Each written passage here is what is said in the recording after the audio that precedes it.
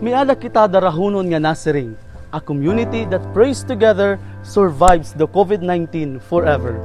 Mga kabugtuan, dako nga damo ang epekto nga naidulot ha aton hini nga coronavirus. Damo ha aton inatubang hin financial crisis. Damo inawarayan hin trabaho.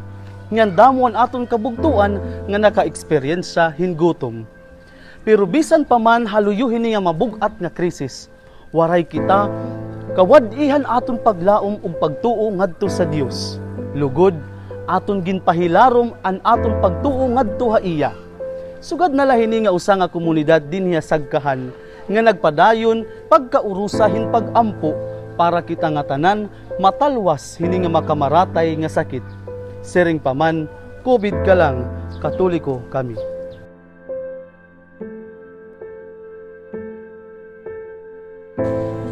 Dinhi amon chapel, bis waray pa ini nga pandemya, may din na kami dinhi kada Sabado nga misa. Nagro-rosaryo kami, oro adlaw, nag-i-angelos. After ng angelos, nagro-rosary.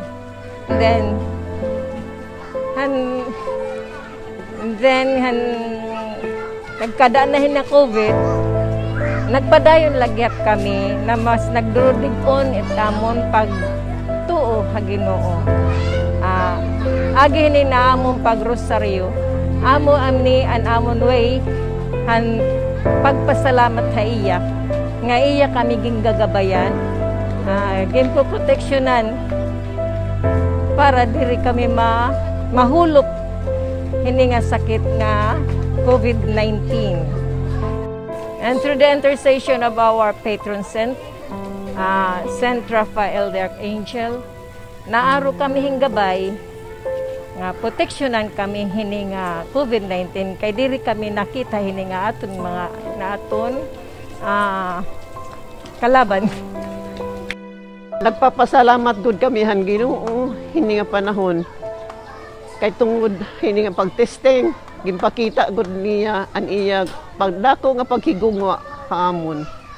Pinaagihan amon pagdebosyon kan Santa Maria Birhen, amon nanay, aton nanay. Naging madurudig-on an amon pagsarig hang Ginoo nga hiyagod la waray iba nga sasarigan. Bisan nini nga kadamo nga kakaratan nga aton ginla sa sakripisyo. Hiyagod la waray iba. Anahatag hin kalipay han nga tanan. Salamat at Ginoo. Salamat tan nagtutdo akong pag-grocery, the story of Jesus, the mysteries, knowing what's good and what's not.